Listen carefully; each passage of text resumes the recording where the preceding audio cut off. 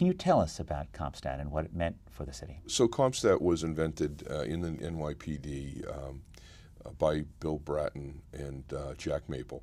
And the idea was to use statistics and the number of crimes committed as the bottom line for policing. So in business, the bottom line is profit and loss. In policing, it's how many crimes have been prevented. And the only way you can figure that out is by looking at the crimes and determining strategies to prevent them. Absolutely. Brilliant idea. Saved thousands of lives in New York over the last 20 years. It's and across the country. Really. And CompStat also helped them focus resources, right? You know that this street corner is regularly a bad place and this place is not, so you can direct more cops to that street corner. Right. Right. Exactly. Policing was sort of a shotgun approach as far as assignments. You know, you would spread the officers out among the community as widely as you can, so you've got equal enforcement.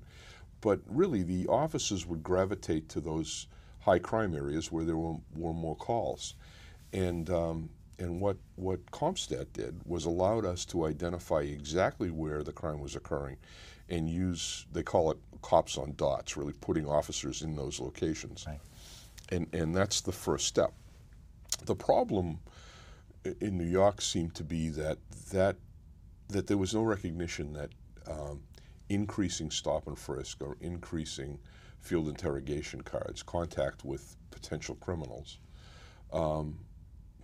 was ever a bad thing. Right. And so after talking to the community, I realized that people were feeling put out by being stopped and talked to and over and over again. And when we looked at the statistics, we found that it was the same individuals being stopped over and over again. Some were criminals, but a large number of them weren't necessarily hardcore criminals. They were street, they were kids that were on the street, grew up like I did in Lowell,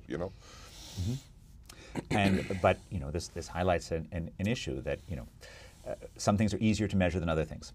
And the easy way to manage is to focus on the things that are easy to measure, and that can often lead you, this can go awry in the corporate context, and it can go awry in the policing context as well, that it's easy to measure how many people you stop, it's harder to measure what you've done in terms of building community trust, or what you've done in terms of creating long-term safety.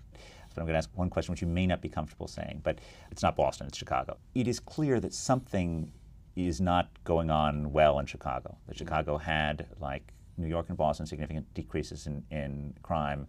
Currently, there is both, crime levels appear to be up, although, a lot of that is, there's always randomness on the statistics, but it appears both that there is a significant safety issue, and the public animosity, at least from some parts of the public, towards the Chicago Police Department appears to be quite large. Do you have any sense about what Chicago could be doing better? I mean, if you were, and probably you have given advice to Rahm Emanuel on this, but if you were telling them, how do you fix a dysfunctional situation like that, or how do you at least move in the right direction? Well, there's changes that need to be made on 3 different levels. I worked there for 2 years, providing advice through the Justice Department to the city, and the way I look at it, the city needs to institute a community policing program and use CompStat as the main focus for their strategies. And they've moved away from CompStat, which I think is a further disaster. But they also have to build trust with the community, and it has to be block by block and officer by officer. And so that's the foundation of it. But there's also serious dysfunction at the state level, at the Cook County Prosecutor's Office, in their coordination with the federal authorities. And quite frankly, I was extremely disappointed in the federal authorities who would not look at violent crime in the neighborhoods as a problem. They were focused on white-collar crime and corruption, and even after intervening and going through the Justice Department, there was zero response from that agency. In Boston, the feds were an enormous help in our being able to control violent crime and putting people away. And quite frankly, at the state level, bad guys don't get put in jail in Cook County. They just don't. They have multiple shootings, multiple firearms arrests, and they're still on the street. And the criminal justice system is a joke. So until that gets coordinated at the state and at the federal level, it's going to be a serious problem. And this at the federal level, why is it different in Boston and in Chicago? What is it, just a different person who's in the DA's office? Yeah, is the U.S. Attorney? U.S. Attorney. Right. Fascinating.